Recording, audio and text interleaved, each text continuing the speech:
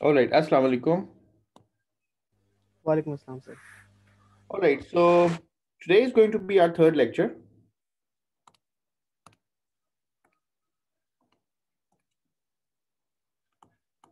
And today I will advance the topic of symmetry forward and we'll start discussing about crystal systems.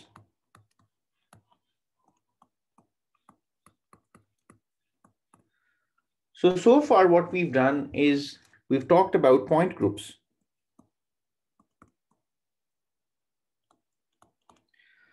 So Ghazi or Dawood or anyone else, could you tell me what a point group is and how do we summarize our previous lecture? So we have divided different crystals and different molecular symmetries into point groups according to the symmetry elements present in that particular group or structure. Right. Exactly. So what we've done is we've come up with 32 mathematical groups called point groups, which are sets of symmetry elements. Each symmetry element is either a rotation or a roto inversion. Mirror planes are included. And whenever we have a pattern, which is called a crystal or a lattice, we can have, uh, we can ascribe a point group, one of the 32 possible sets, to each lattice point or to each group of objects that we place at a lattice point. And these point groups determine the external morphology of the crystal. They determine what the crystal looks like from the outside. If you if a crystal belongs to a particular point group, say 2 forward slash m, then you would take that crystal, rotate it by 180 degrees, you will land the crystal into a self-coincident position. Or you could find a plane, a mirror plane, that is perpendicular to the twofold axis of rotation and still do that operation and return the crystal in a self-coincident form. Or you could just have a mirror plane inside the crystal. And for example, if I were to draw a crystal of this kind,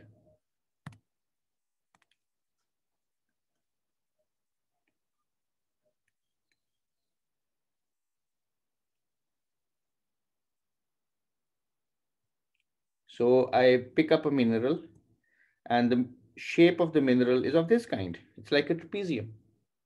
Then what I could do, I could draw a mirror plane halfway in between, and this crystal has this mirror plane as its symmetry element.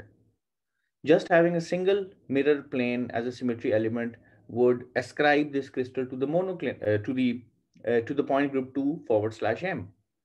So we've discussed point groups in details, and we've also looked at how do we represent these point groups by stereograms. Each point group has a symbol, and we've seen how these point groups are developed. So we have the cyclic groups, then we add mirror planes to it, then we add rotation axes perpendicular to the original principal axis, and then finally we have the 5 cubic point groups, which do not have a single principal axis of rotation. So all is good so far. Now, what we would like to do today is we would like to take this discussion forward and look at an alternative description of crystals. Okay. And always remember that whenever we discuss crystallography, we have to maintain this difference between the concept of a lattice and a crystal. A lattice is a set of points which are placeholders for atoms or molecules.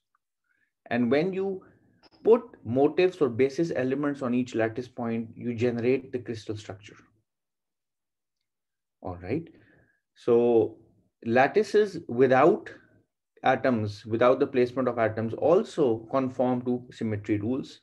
And when you add motifs, the symmetry of the lattice can go down or it could remain the same. It depends upon what kind of atoms you add and what symmetry elements do you put on each of the lattice points.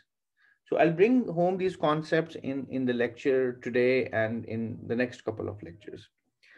So now I would like to look at an alternative description of crystal symmetry, which is compatible with point groups, but it's a fresh way of looking at crystals and it's the more popular and easier way of looking at crystals. All right, so the key idea is the following, and let me write it down. The point group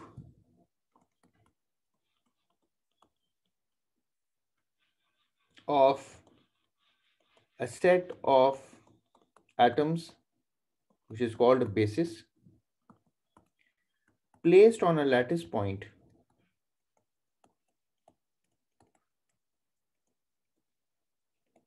adds geometrical constraints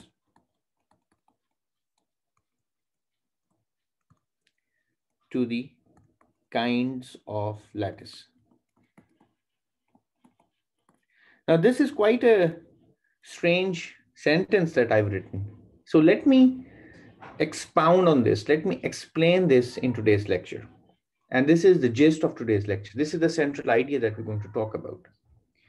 Now, in order to understand this further, let's define what a lattice is. Lattice, as you already know, is a set of points.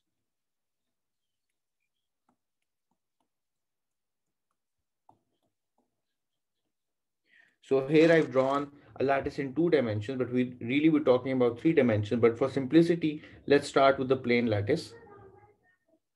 Now, if I take a point on the lattice, the basic idea of a lattice is that every point has the same environment. That's the key. If you are a tiny object and sitting inside a crystal on a lattice point and you look around, you'll see an environment, you'll see some landscape, you'll see some scenery. Now, if you were to sit on another lattice point, you would see exactly the same scenery at exactly the same orientations, exactly the same angles. There will be no difference. So each lattice point is totally equivalent to another.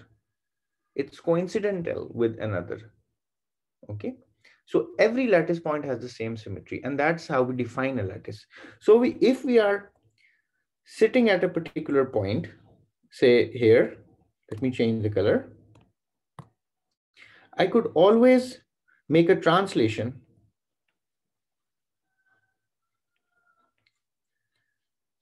left, right, back, forward by certain amounts, and I end up on another lattice point.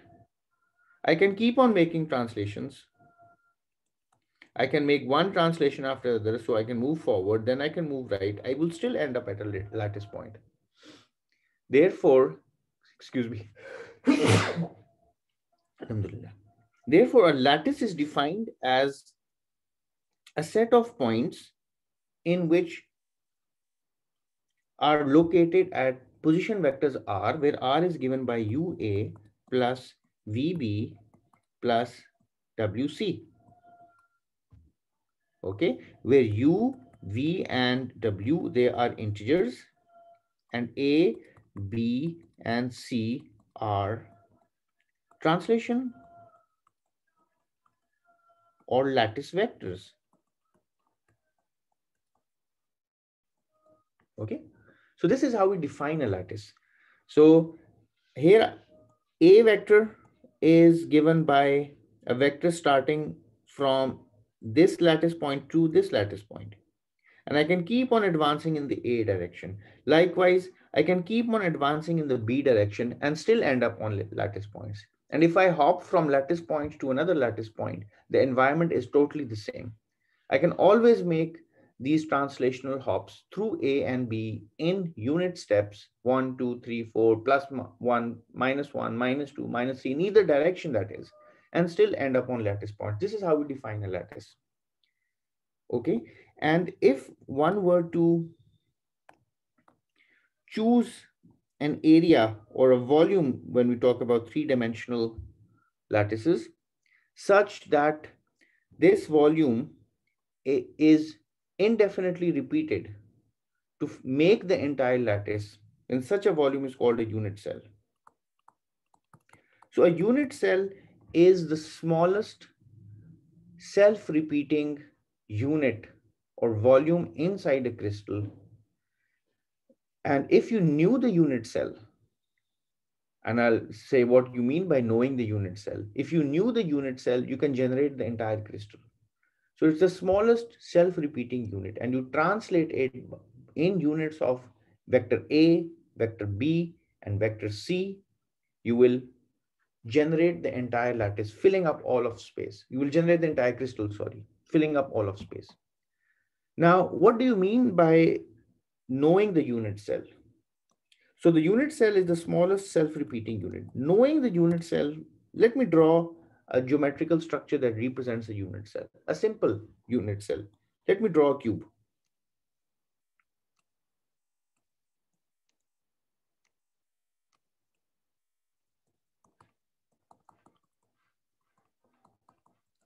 Now, when I draw this cube, just remember that I've drawn a geometrical structure and there are 8 vertices of the cube. Okay, there are 8 vertices of the cube and there's a lattice point at each vertex. So this lattice point is not necessarily an atom and it's just a point. But for clarity, I've drawn this corner, this edge in a slightly expanded and inflated fashion, like a big circle.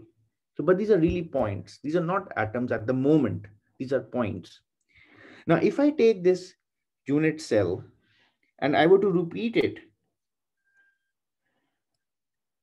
left, right, bottom,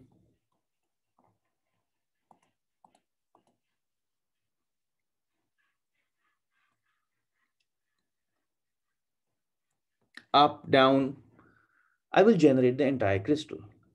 So if the crystal can be generated in this fashion, then the cube is a unit cell. Okay, so you just have to repeat the unit cell to generate the entire crystal. And what do you mean by defining a unit cell? You need to know some of its properties. You need to know the three, the relative orientation of the 3 edges of the unit cell, which are denoted as A, B, and C. So this is my vector A, this is my vector B, this is my vector C. So you need to know the lengths of these vectors and you need to know the directions of these vectors. And this will define your unit cell, the geometry of the unit cell. It will define, but that's not all. But, uh, so the geometry of this unit cell is defined by the vectors A, B, and C. So these vectors have some certain directions and they have lengths. The lengths determine the size of the unit cell, whereas the directions determine the shape of the unit cell. Okay.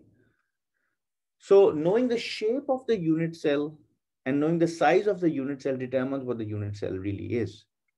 And for that, you need to know the orientations and the lengths of the unit cell vectors A, B, and C. All right, so far so good. Now, when we talk about symmetry elements, we are not really concerned about the size of the unit cell. The size of the unit cell doesn't matter as far as symmetry is concerned. Of course, the density and other properties of the crystal do matter, but as far as symmetry is concerned, you can well imagine that the size is immaterial. The symmetry elements determine the shape of the unit cell. All right, good. So far so good. Any questions? Quite a simple concept here. Now we have 32 point groups. The point groups put constraints on the shape of the unit cell. Now, this is such an important statement, I would like to write it down. point groups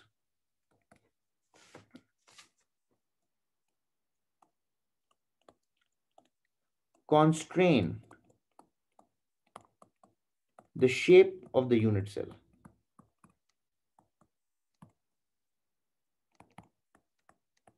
Okay, now what does this mean? Let me give you a few examples. And this is the topic of today's lecture. And it emerges that if we were to look at all the possible shapes of unit cells based on the 32 point groups which define all crystals, then only 7 kind of shapes of unit cells are possible. Only 7. And those are called the crystal systems. Examples. The simplest point group is just 1, which really means no symmetry at all. So this does not put any constraint on the unit cell, which means I can draw a unit cell with arbitrary, sorry, with arbitrary A, B, and C, arbitrary lengths,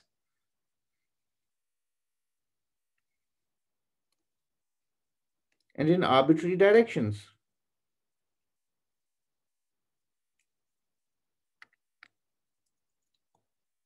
There is really no constraint whatsoever on,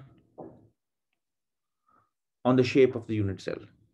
By the way, let me also define the angles. It's important to define the angle. So if I have unit vectors A, B, these are unit cell vectors A, B, and C. I can define the angles in the following fashion. So the angle between alpha and A and B is, sorry, just wanna, there's something going on with my screen today.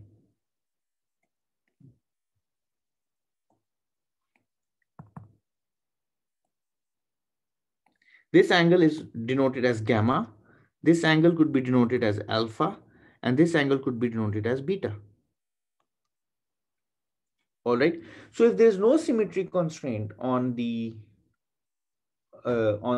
imposed by the point group, which is just the point group 1, I can have a unit cell of arbitrary A, arbitrary B, arbitrary C, arbitrary alpha, beta, and gamma. So there is no constraint on the shape of the unit cell, which means that A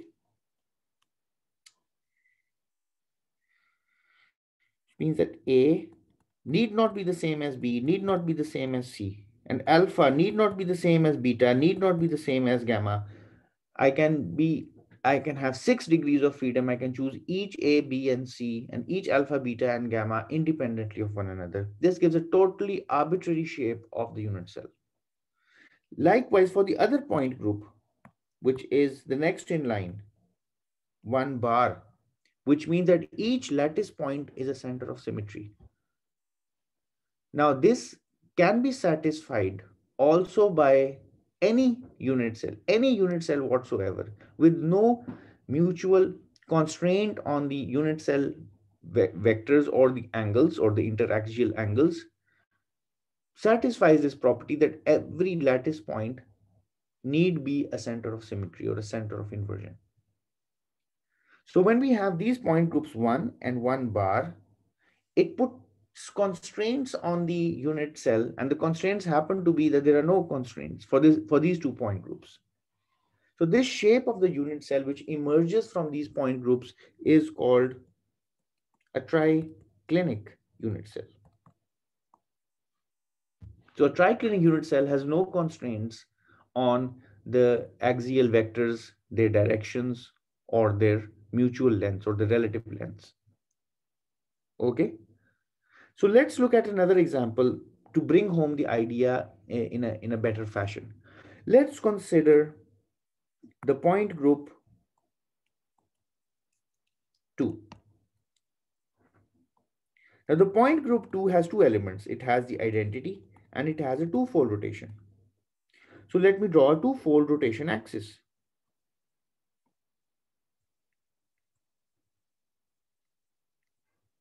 Okay. Now suppose I have a lattice point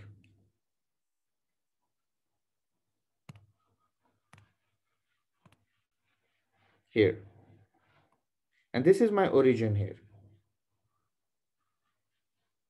Suppose I were to draw, so there's a lattice point here and a lattice point here. And these are connected by a vector A, which defines one edge of the unit cell. Now, by the definition of lattice points, if I have a vector at A, I must also have a lattice point at A. I must also have a lattice point at minus A, because this is how we've defined lattices. Yeah, this is how we've defined lattices. If V and W are 0, U could be 1, it could be minus 1, could be plus 2, could be minus 2. I will still end up at lattice points. Therefore, by the very definition of a lattice, if I had a lattice point position at A, I must have a lattice point position at minus A. Okay. Now this comes out of the definition of a lattice. Now, does the two-fold axis of rotation seem to be compatible with this requirement for a lattice? That's the question. If I were to do a two-fold rotation about the axis that I've drawn, will I generate from a point at minus A? Yes or no?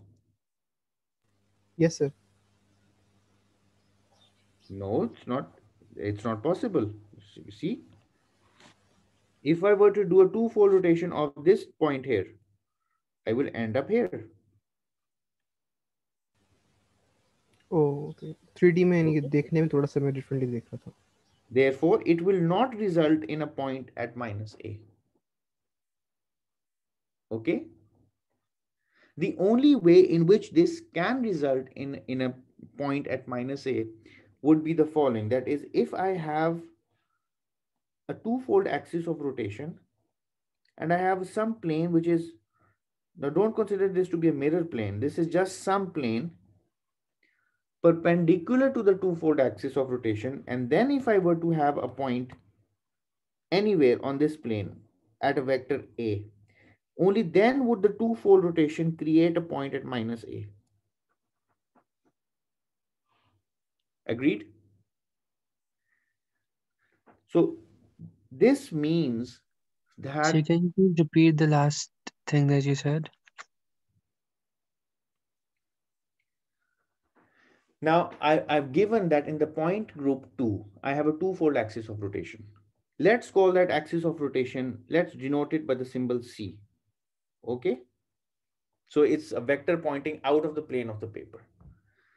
Now, if I were to take a point A, the two-fold axis of rotation would have a certain operation on that point. It will rotate the point through 180 degrees if it can.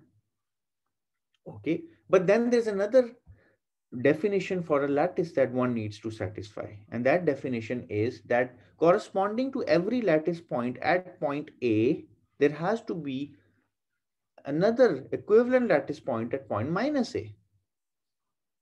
Okay, so if I were to draw a vector, then I need a lattice point also at the diametrically opposite side.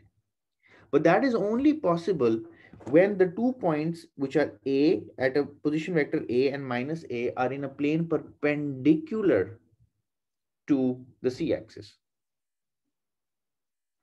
Had I points anywhere outside this plane, so if I had a point here, the 180-degree rotation would produce a point above this plane rather than producing a point below the plane, which is the requirement of the A minus A pair. So does this make it clear? किसने सवाल पूछा था? Yes, sir. Afnan, आपने पूछा था? Yes, sir. Can you please confirm if you really understood this? Yes, sir. I asked because उस time थोड़ा सा internet का थोड़ा सा मसला आ रहा था, तो आपकी आवाज़ clear नहीं आई थी. But yes, I understand. Okay, good. Okay. So the requirement for a two-fold axis of rotation necessitates that the lattice vectors A are in a plane perpendicular to the twofold axis of rotation. All right.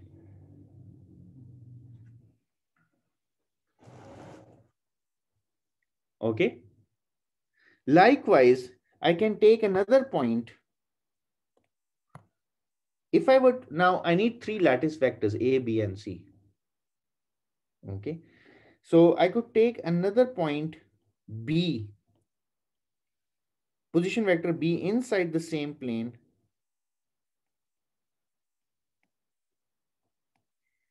and the twofold axis of rotation which I have, which is my starting point for the discussion, will convert B to minus B. And there is no constraint on the relative angle between A and B. Got it? A and B, they can't be coplanar vectors because these vectors have to be different, but there could be any angle gamma between A and B. All right. But the C vector has to be perpendicular to both A and to B. So therefore, this puts the constraint that alpha has to be 90 degrees, beta has to be 90 degrees, and gamma is arbitrary. And there is no constraint whatsoever on the relative sizes of A, B, and C. So I could now draw a unit cell which is compatible with the point group 2, which is just a lone twofold axis of rotation. And that unit cell could be drawn in the following fashion.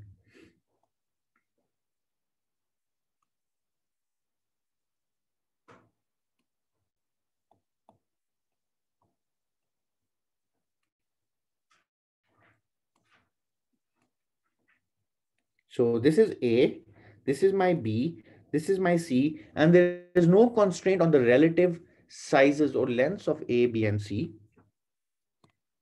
Furthermore, this angle which is beta has to be 90 degrees. This angle which is alpha has to be 90 degrees. Whereas this angle gamma is totally arbitrary. It could be 30 degrees, 40 degrees, 100 degrees, 91 degrees, so on. It could even be 90 degrees accidentally. But there's no constraint on the angle gamma. And there's no constraint on the relative sizes of alpha, beta, A, B, and C. So this lone twofold axis of rotation, which is one point group, puts a constraint on the shape of the unit cell.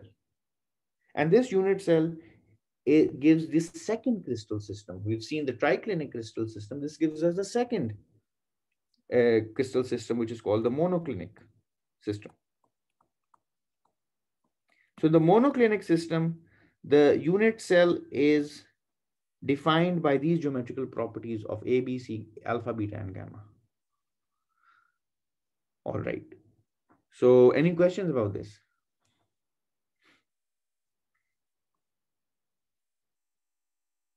You can get the same. Now, if I were to look at the other, the next point group in line, which is just a mirror plane, just a mirror plane.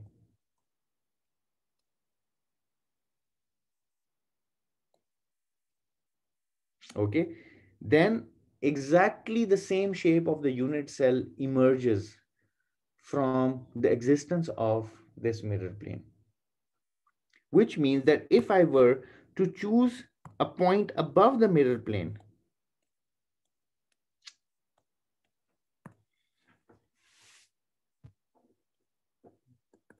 something wrong going on with my screen at the moment. So one point, suppose, is on the mirror plane, and I draw an arbitrary point A above the mirror plane, then by the requirements of the lattice, I must have a point at minus A. But the mirror plane does not allow us to have this point, because what the mirror plane gives us instead is a point over here. So this, if this were point A, this were a point A prime. But we really need a point at minus A because of the requirements of the lattice.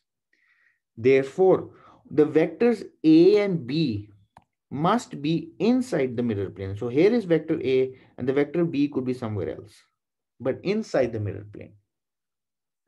But The vector C could be anywhere. However, it has to be perpendicular to the mirror plane. All right. So this puts exactly the same constraints that I've drawn over here. Monoclinic. Alpha, beta must be 90 degrees, whereas gamma could be arbitrary. And there's no constraint whatsoever. Neither the mirror plane nor the twofold axis of rotation put any constraint on the relative lengths and sizes of A, B, and C.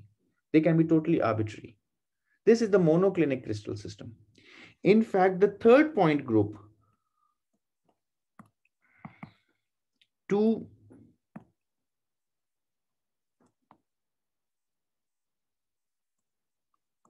forward slash M, which is the twofold axis of rotation,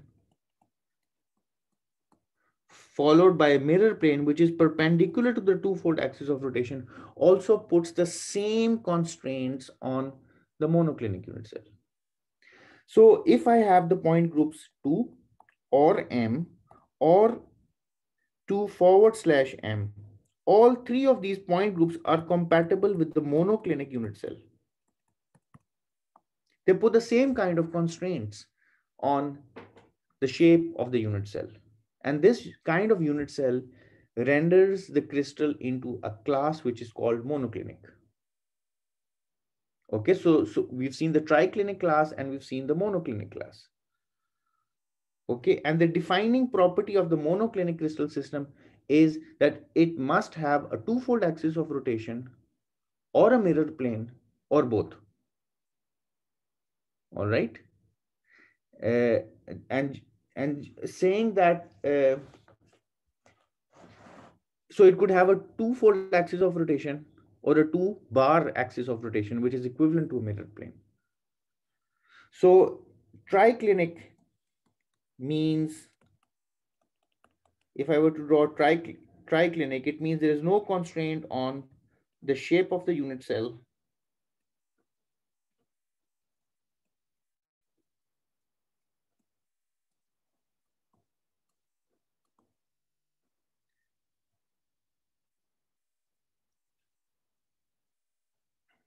Sorry, I'm having some problems dealing with my screen at the moment. It could have a symmetry operation 1 or 1 bar. These 2 point groups are compatible with triclinic. A, B, and C could be arbitrary. Alpha, beta, and gamma could be arbitrary. Monoclinic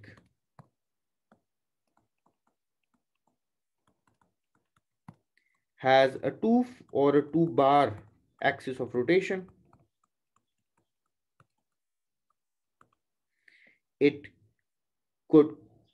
It's compatible with the point groups 2, 2 bar, and 2 forward slash M. And the shape of the unit cell is such that gamma could be arbitrary, but alpha and beta have to be 90 degrees.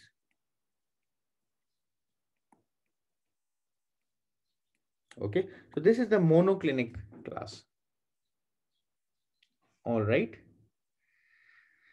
So any questions up to this point?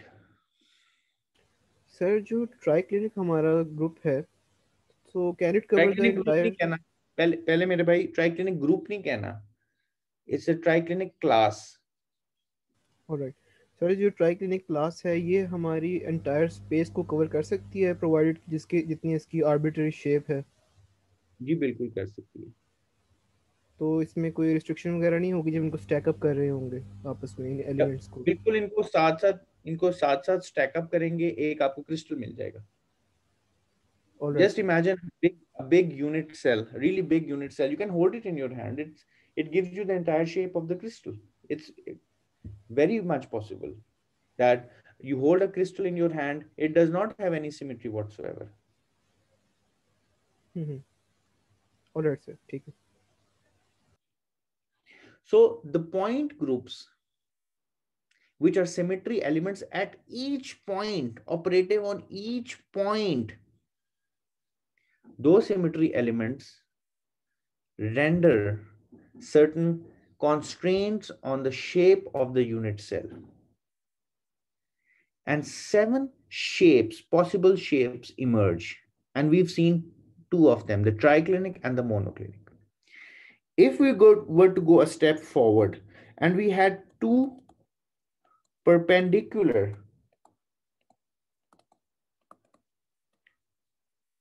two-fold axis of rotation or two bar two bar axis of rotation, then a new shape of the crystal emerges. So if I were to draw two-fold axis of rotation, which are perpendicular to one another, can you imagine what kind of constraints does it pose?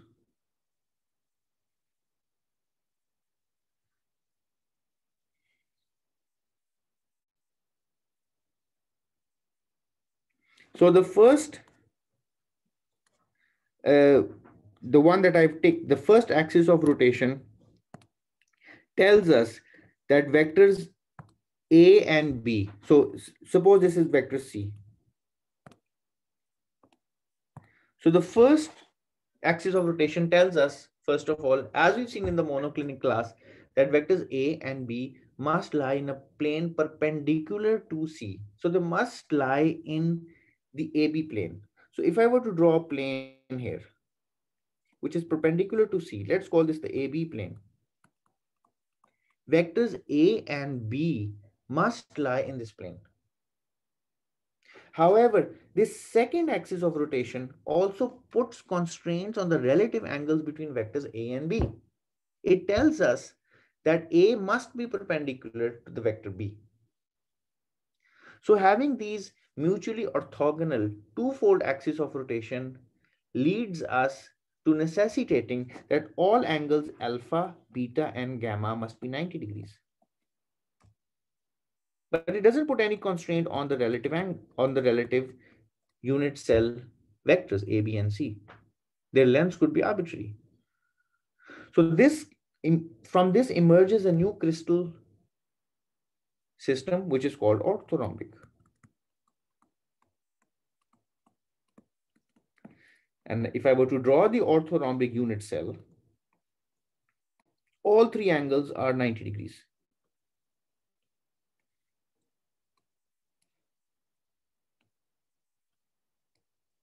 And there is no constraint on A, B, and C. And all three angles are 90 degrees. Alpha, B, sorry.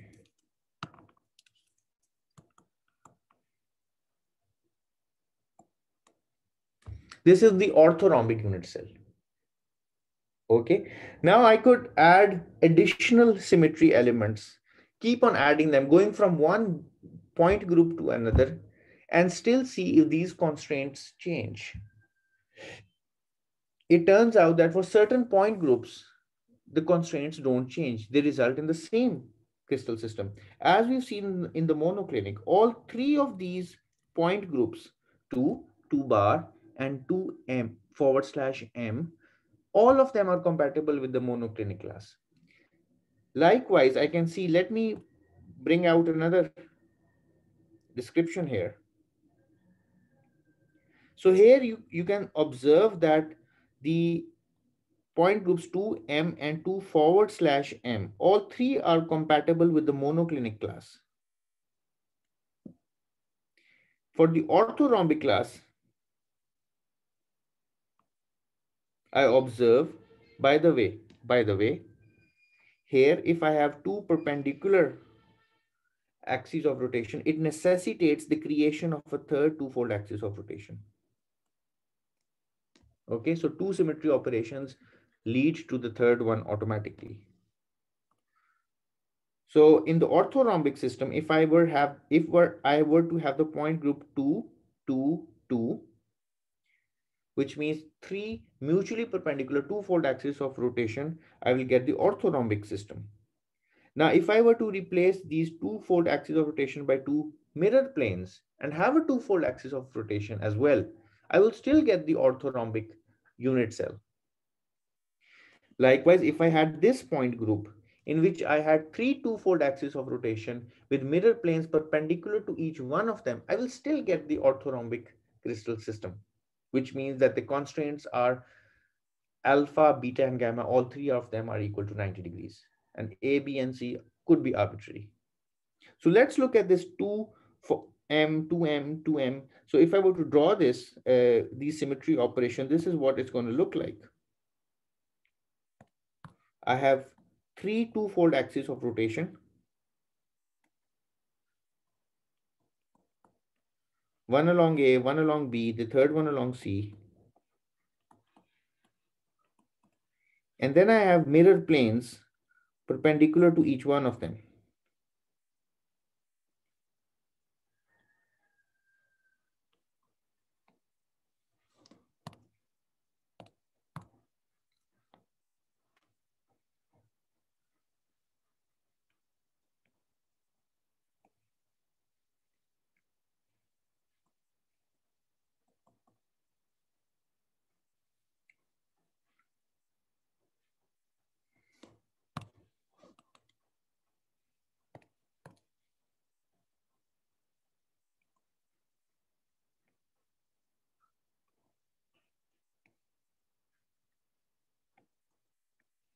Okay, so these three mirror planes perpendicular to a two-fold axis of rotation is the point group 2 forward slash M, 2 forward slash M, 2 forward slash M.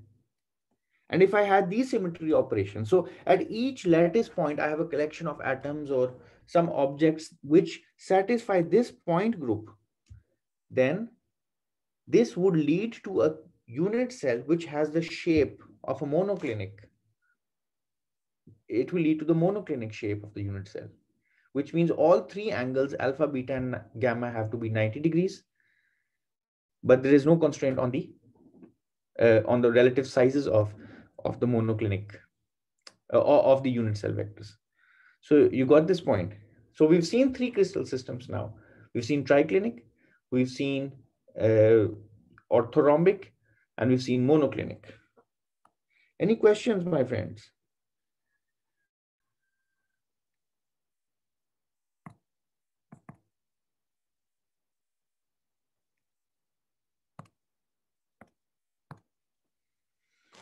So likewise, if I had a four-fold axis of rotation,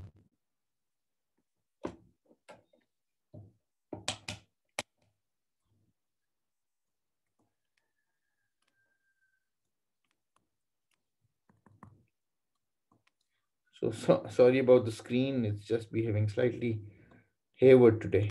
So if I have a four-fold axis of rotation, I get a unit cell with different kinds of constraints. So let me draw a four-fold axis of rotation.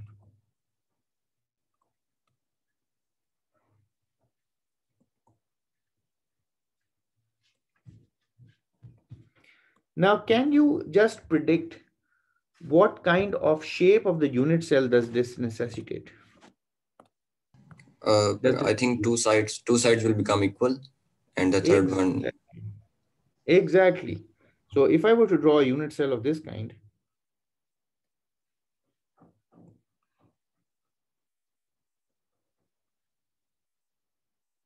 in which these sides A and B are equal, and C could be arbitrary, but the angles are all three of them are 90 degrees. So alpha, beta, and gamma, all three are 90 degrees. A and B are equal, and they could be unequal to C, then this kind of unit cell is called tetragonal. Okay, and if I go here, the tetragonal unit cell is compatible with all of these point groups. 4, a 4 bar, 4 forward slash M, 4 2 2, 4 M, 4 bar 2 M, 4 over M, 2 over M, and 2 over M. So I keep on adding symmetry elements belonging to the different point groups. That is, I assign point groups to each point. All of these point groups will not put extra constraints on the tetragonal shape of the unit cell. The tetragonal shape will remain tetragonal. You will remain inside the same crystal system. All right. So the tetragonal unit cell is really like a cuboid or a parallelepiped in which two sides are equal and they could be unequal to the third side. By the way, if you perform an experiment and measure these lengths A, B, and C, that's what you do in an X-ray diffraction experiment. Accidentally, or within the bounds of error, C could turn out to be equal to alpha A and B, but that's just an accidental degeneracy.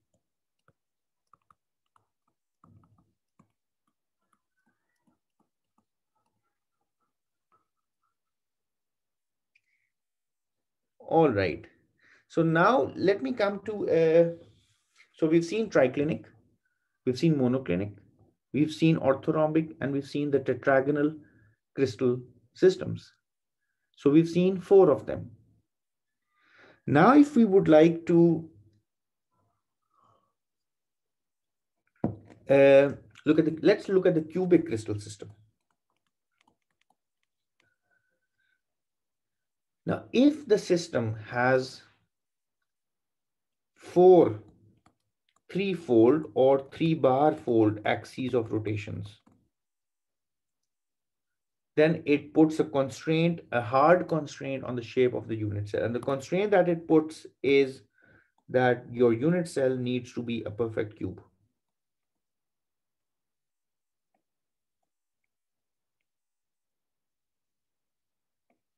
So if there are 4 3-fold axes or 4 3-bar fold axes of rotation, then A must be equal to B, must be equal to C, and alpha, beta, and gamma, all 3 of these angles must be equal to 90 degrees. And I can draw these 3-fold axes of rotation. I've already drawn them in a previous class. So here comes one of them. Here comes another of them.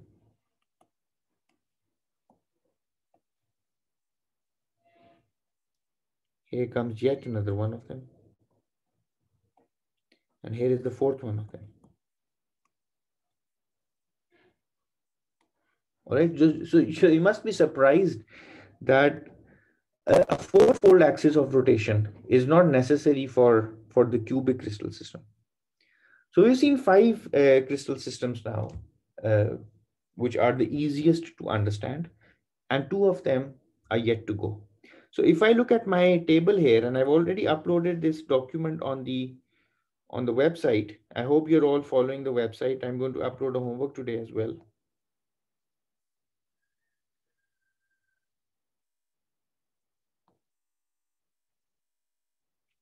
So here comes the cubic crystal system. The cubic crystal system is compatible with 5 point groups T, TH, O, TD, and OH. And if you observe, each one of them has a 3-fold axis of rotation. So T has 8 3-fold axes of rotation. So 8 means 4 3-fold axes of rotation and 4 3-bar fold axes of rotation.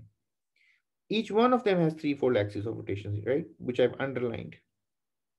So the presence of a 3-fold axis of rotation, and S6 is also a 3-fold axis of rotation followed by an inversion operation. That's called S6. So you can observe in the international notation, you can observe that the 3-fold axis of rotation are along the body diagonal, which is denoted by the symbol in square brackets 1, 1, 1. And we're going to talk about these. So here are the locations of the 3-fold axis of rotations in a cubic crystal system. So sometimes the international notation gives you a better view, and sometimes the Hermann Manguin or the old notation gives you a better view. Anyway, so the presence of a 4 3-fold axes of rotations necessitates a shape of the unit cell, which is cubic. You got it? So the point groups lead to the 7 crystal systems, and they are mutually compatible with one another. By the way, you can also start looking at the crystal systems and infer what kind of point groups are compatible with it. You can do it the other way around as well. And both of these approaches give you identical results. Now, I would like to briefly talk about the 2 remaining crystal systems.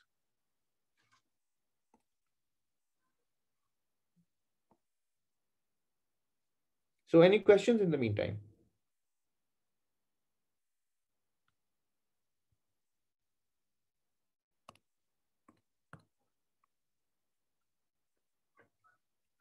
So the hexagonal, so let me do all both of them together, the hexagonal and the rhombohedral. Rhombohedral, by the way, is the most confusing. I'll show later why. The hexagonal crystal system. Now I'm going to just write down the requirement for a hexagonal system. It has a 6-fold or a 6-bar fold axis of rotation. And what this does is that it puts a constraints that the constraints that it puts is that alpha and beta must be 90 degrees and gamma must be 120 degrees. A must be equal to B, but not necessarily equal to C. So if I were to draw this unit cell, here is what it's going to look like. Two sides are equal, A and B are equal. 120 degrees is the angle.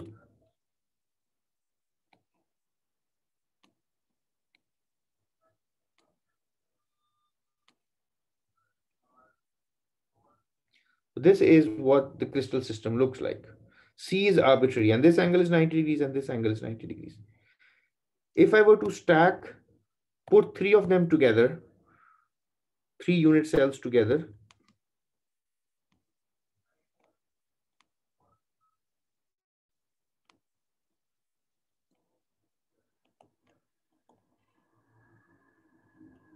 I will generate, if I look at it from the top, I will generate a hexagon.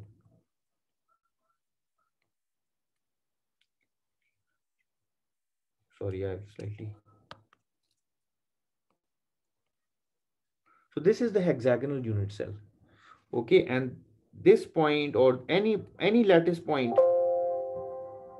is a 6-fold axis. So if I were to draw a 6-fold axis of rotation, any lattice point gives me a 6-fold axis of rotation.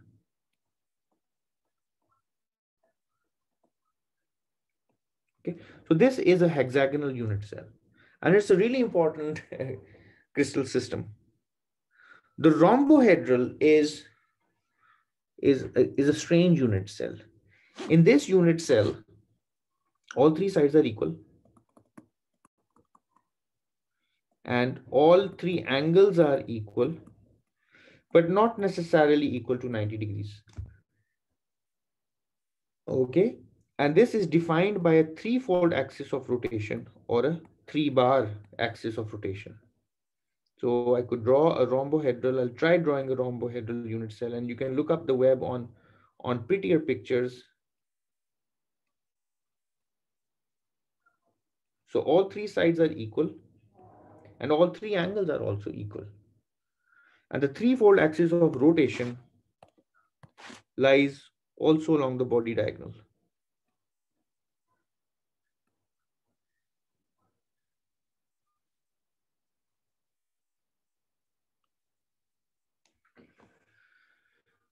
All right, so these are the 7 crystal systems. And I would like to invite any questions about these crystal systems.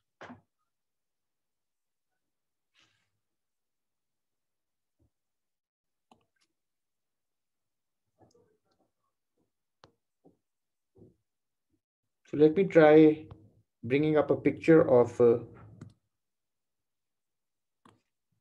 the 7, a better picture of the 7 crystal systems.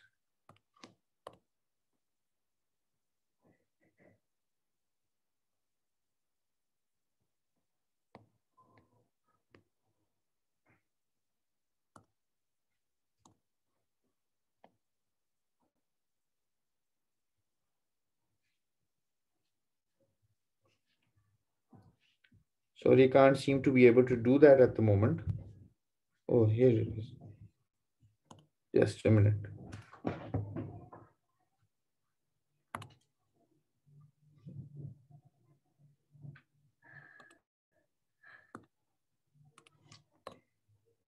Oh, here you go.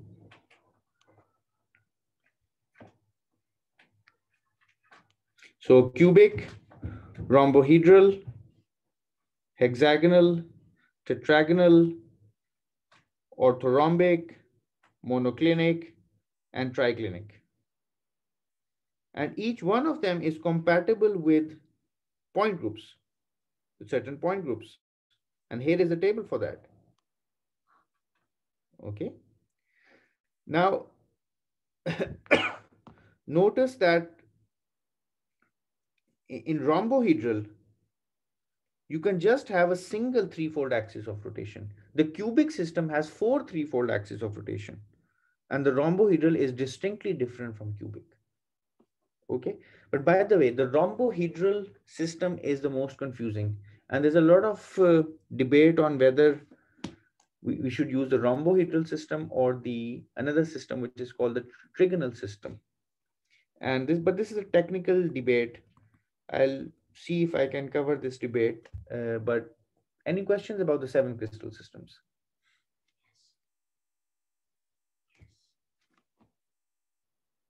Sir, Yes, Ali. sir, you mentioned the lengths of the site can be arbitrary. I mean, the numerical value of the lengths can be arbitrary. Which crystal system? I mean, for all crystal systems. Yeah, it's a relative length that is important. That is determined by the point groups. But if I make the lengths arbitrarily small, then there won't be any distinction between whether it's a cube or a tetrahedral or anything else. But why do I you want mean, to make it arbitrarily small? I mean, I mean, my point is there has to be some constraint on the length that they should be large enough so that we can distinguish between uh, two shapes. Of course, these lengths are finite. Whenever you have finite lengths, you can always distinguish between these platonic geometrical structures. Yes, okay. I mean, you mentioned they can be, I mean, any lengths you want, so I was confused about that. They have to be finite. They mean otherwise you can't. You will never be able to. You run into Zeno's paradox. You will never be able to make a crystal of macroscopic size. Yes. Okay. All right. So, by the way, now I'm going to talk about some really interesting idea, and that is there are 32 point groups.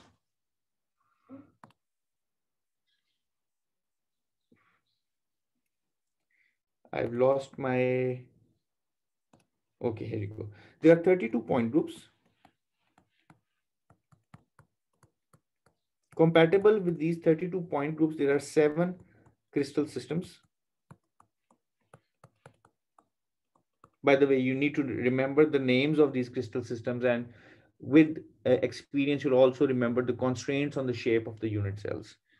It's nice to go home, and you're already home, by the way, and that's why you're angry with us. But you need to be outside this class. You need to draw these crystal systems over and over again and get the feel of these crystal systems. That will really help. So you have 7 crystal systems. Now, is that all? Now, it's a strange question. Is that all? A lattice is a set of points in which each point is indistinguishable from another. Can I add more lattice points to these 7 crystal systems? Can I make these crystal systems somehow more complicated and still preserve the point group operations? That's the question. So for that, I need to understand the concept of centering of crystal systems. And there are different kinds of centering. All right. Let me draw. So if I were to draw a crystal system, say a cubic crystal system or a tetragonal crystal system or an orthorhombic crystal system, and if I just look at it from the top, what I'm really doing is doing a projection. So here I have a projection of this crystal system onto the base axis. So here is the basal plane, and I'm just projecting the contents of the unit cell onto the base. Now, if I were to just have a single point on all the 4 vertices of this unit cell, how many points do I have in a unit cell? Question.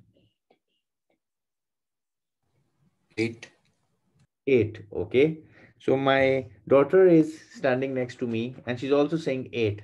But 8 is not the correct answer because this unit cell is being shared with 8 neighbors. Okay? There are 8 neighbors to this unit cell.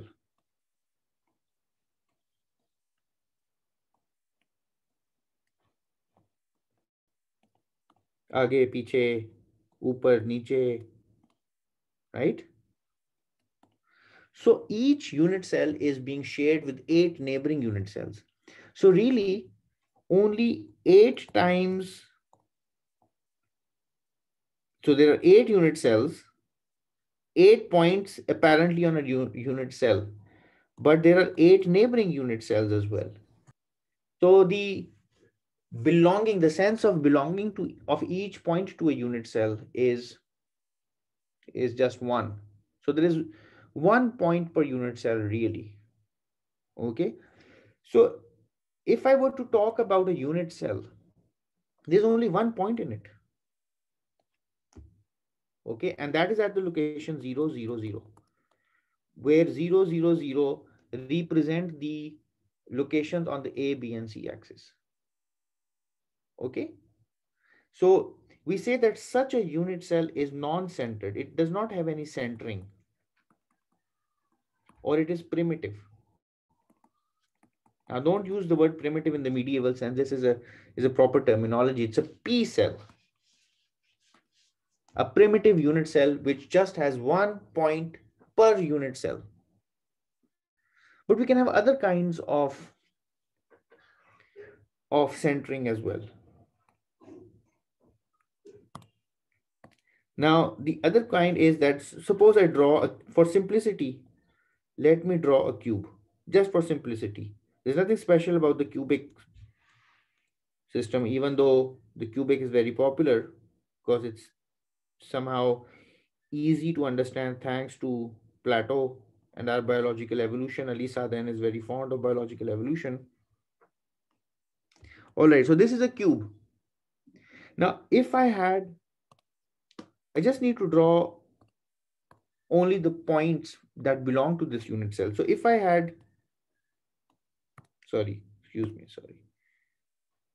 a point here. Of course, there are points at the other vertices as well, but I just suffice to draw the points that belong to this unit cell. I could have another lattice point. These are not atoms. I'll place atoms later. I'll worry about atoms later, by the way. These are just points, even though I'm showing them by balls or spheres. I can put another point at the exact center of the body of this unit cell. Now, this second point that I've drawn exclusively belongs to the unit cell. So I have 2 points per unit cell. And this kind of centering, if I look at the projection, I can draw a projection. 1 point at the vertex and the other point in the exact center, but at a height 1/2 above the unit cell. So I have 2 points per unit cell and their fractional coordinates. Remember the use of this word, fractional coordinates are 0, 0, 0 and half, half and half, because I need to walk half units of along A, half units along B, and half units along C. And half means half relative to the length of the unit cell. So I move half A plus half B plus half C to arrive at the other lattice point. Okay, so this kind of centering is denoted by I. It's called body centered. And I is probably the German word for body centering, in Enzentrierte. Okay, so I have primitive centering, I could have I centering. Likewise, I could have face centering.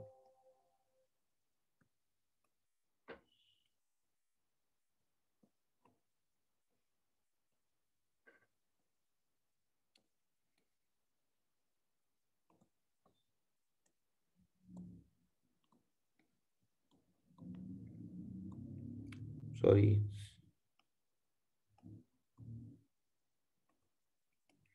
In face centering, so let me now draw all the points. I have a point here at the vertices. I'm taking the liberty of drawing all the points, by the way, again. And then on each face center, on the center of each face, I have another point. Front, sides, bottom, top, back. And there are 3 points per unit cell. Sorry, 4 points per unit cell. Sorry, 4 points per unit cell.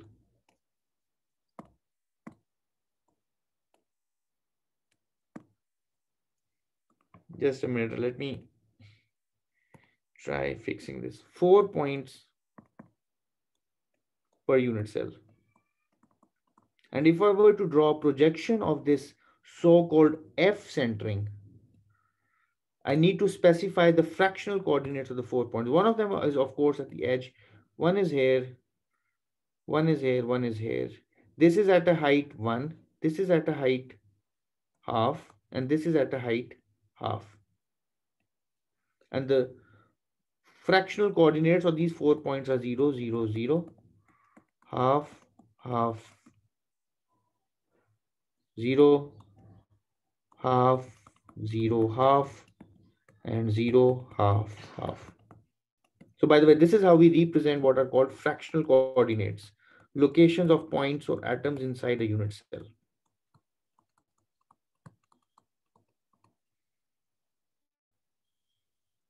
Okay, so I have P centering, I have F centering, I have I centering, and I can also have other kinds of centering in, for example,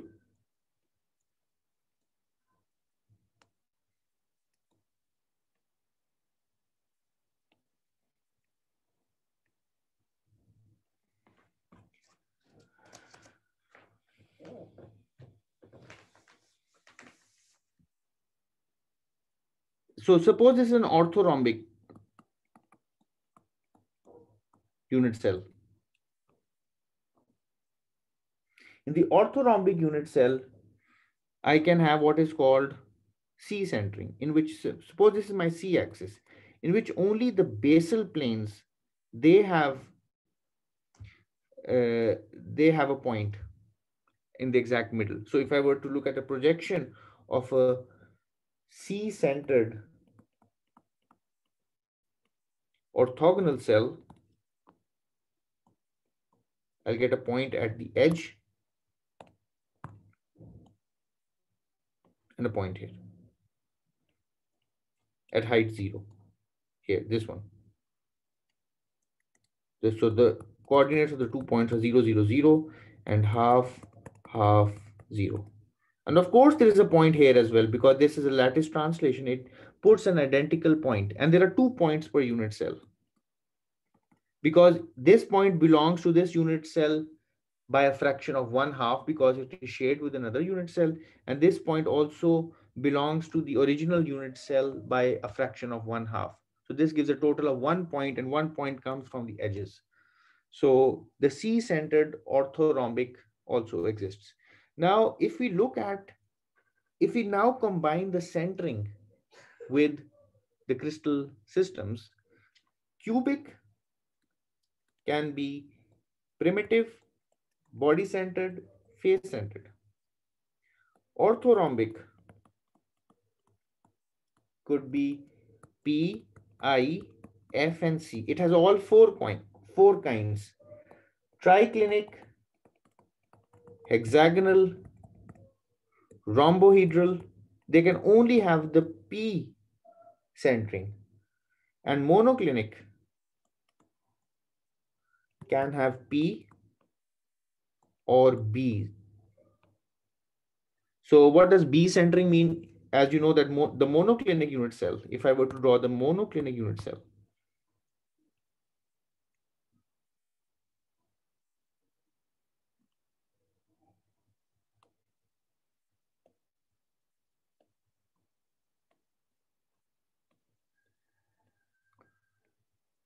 an arbitrary angle gamma here, arbitrary A, arbitrary B, arbitrary C. So this is my A direction, this is my B direction, this is my C direction. So if I were B centering means that this face has a point at the center, and this face has a point at its exact center.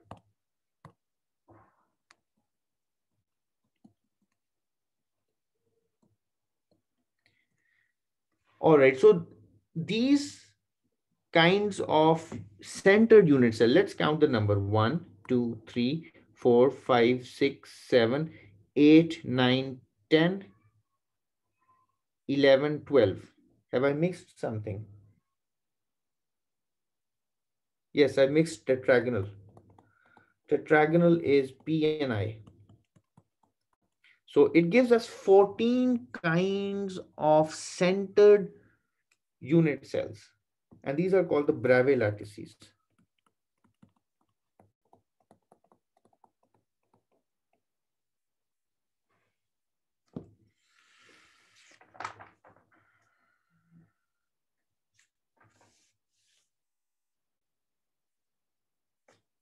All right, so we have 32 point groups, we have 7 crystal systems, and we have 14 Bravais lattices. Now, is this making sense?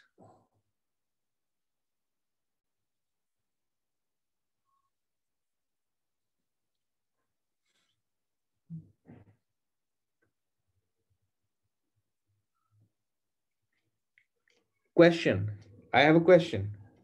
Why can't we have a C-centered cubic cell? Why can't we have an F-centered hexagonal cell? Why can't we have a C-centered monoclinic cell? Why can't we have an F-centered tetragonal unit cell? Why can't we have a C-centered tetragonal unit cell? How do we answer these questions? Why do we have just these 14 Bravais lattices?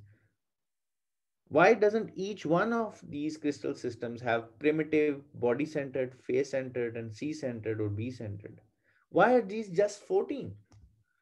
Why don't we have 7 times 4, 28 kinds of Bravais lattices?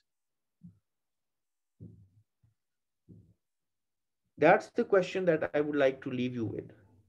So, for example, if I were to ask you the question, why don't I have a face-centered tetragonal? How do we answer this question? Let me draw a tetragonal and let me do it properly. So a tetragonal has 2 sides which are equal.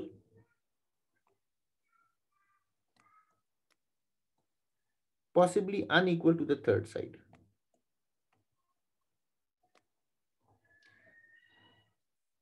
And the question I would like to ask is, why don't I have a face-centered tetragonal? Or say, let's see, why don't I have a C-centered tetragonal?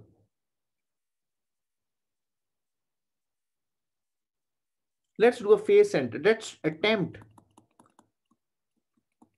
a face-centered tetragonal.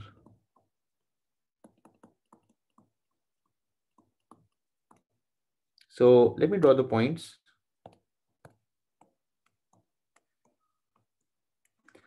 P is allowed. So I'm attempting to do face centering of the tetragonal. And my wish is that, first of all, when I do face centering, I would like to maintain the properties of a lattice. The resulting structure should remain a lattice. That is, each point has the same environment. Okay. The other thing is that if I add centering to it, then I must remain inside the same crystal system. I should not jump out of the crystal system and convert a tetragonal to an orthogonal, because that's going to change the symmetry. That might change the point group of the crystal. So I need to remain inside the same crystal system. So if I attempt to do phase centering, let's see what happens. I put a point here, a point here, point here, the point here, and a point here, and a point at the back. Now let's see the impact of this. The impact of this is the following. In order to see whether this is allowed, I draw a neighboring tetragonal unit cell.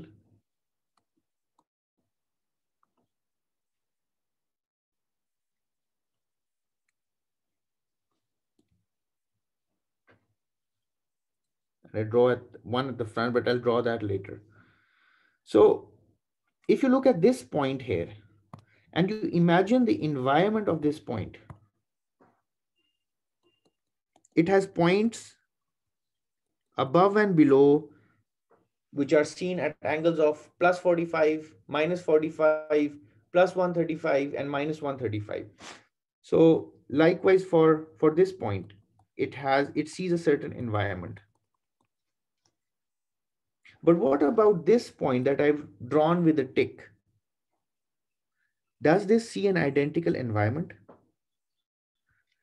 Does this point at the base see an identical environment? If I'm standing at the point A, I move at 45 degrees with respect to the north by a certain distance, I'll end up at another lattice point. Does that happen with the point B or with the point C?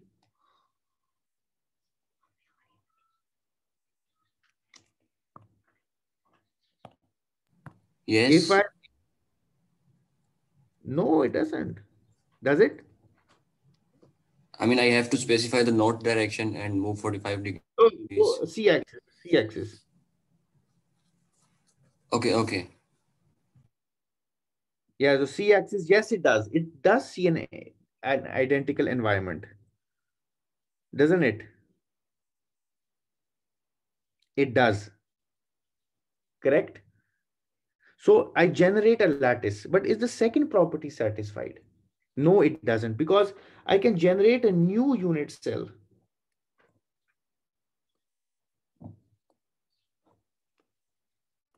of this kind.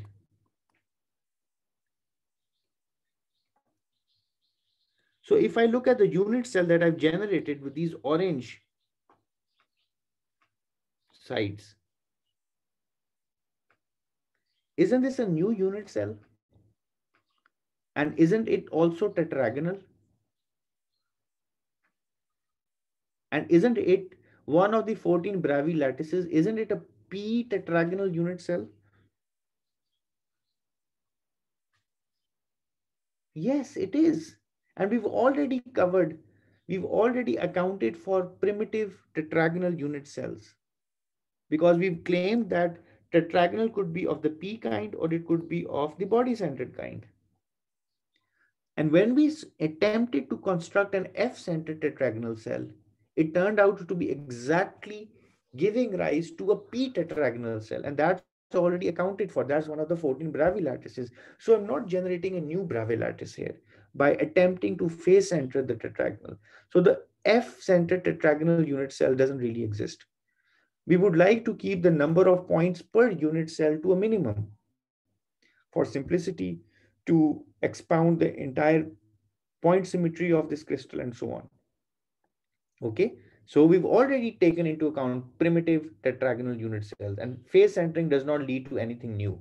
Therefore, we do not have an F-centered tetragonal unit cell.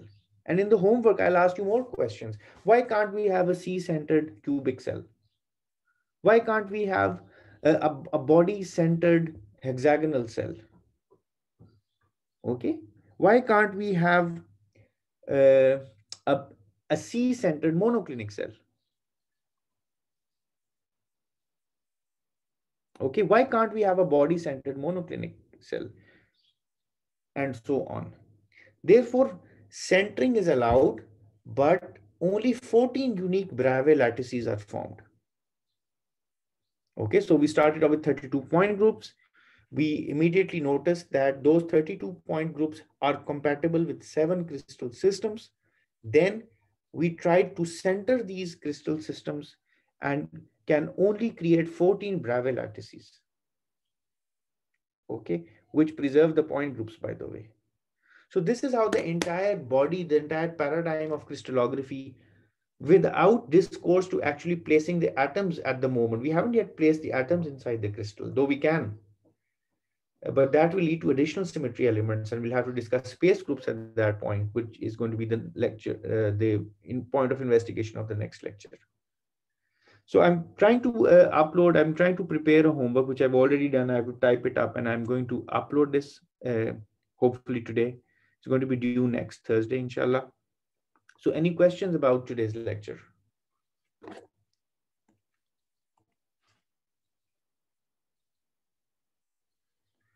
So Sir, is there nothing will go on LMS. I'm not going to use LMS. I'm going to use my website.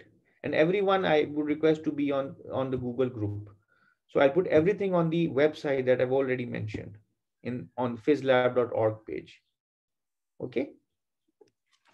Sir, is there some text we can refer to for these two lectures जो हमने पीछे किए हैं? कोई book, कौन सी book का कौन सा चैप्टर कवर कर रहे हैं हम अभी? ये मुख्तलिफ बुक से है, मुख्तलिफ आइडियाज मुख्तलिफ जगहों से हैं. So I'll try to find something that is really relevant and to the point. But it's basically these lecture notes that you need to follow and do the homeworks. And I couldn't find all of this material in such a succinct fashion in a single textbook. There are long texts on crystallography, but I'm sure you would not like to read them. They are very terse, very tedious, very long.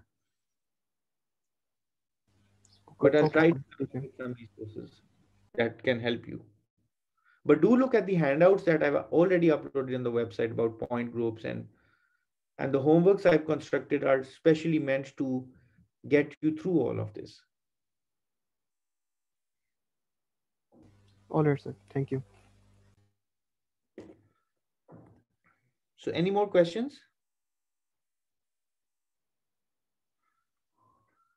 All right. So thanks a lot. Thanks a lot, friends. Inshallah, we'll see you on Tuesday. Khuda